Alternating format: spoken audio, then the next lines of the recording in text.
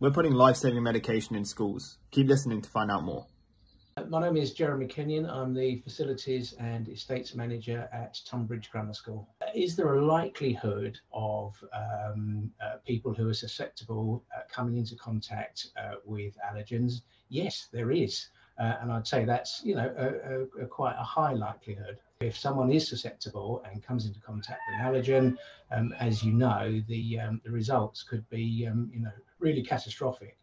Actually having a structure in place that we can have a separate system that records details of those affected, allows us to monitor the dates of student EpiPens that we are holding. A significant attraction for us was we can pick up the phone and we can have stations on the wall, and whenever we use an EpiPen, then we know that it will be replaced in a matter of days as opposed to weeks or even months.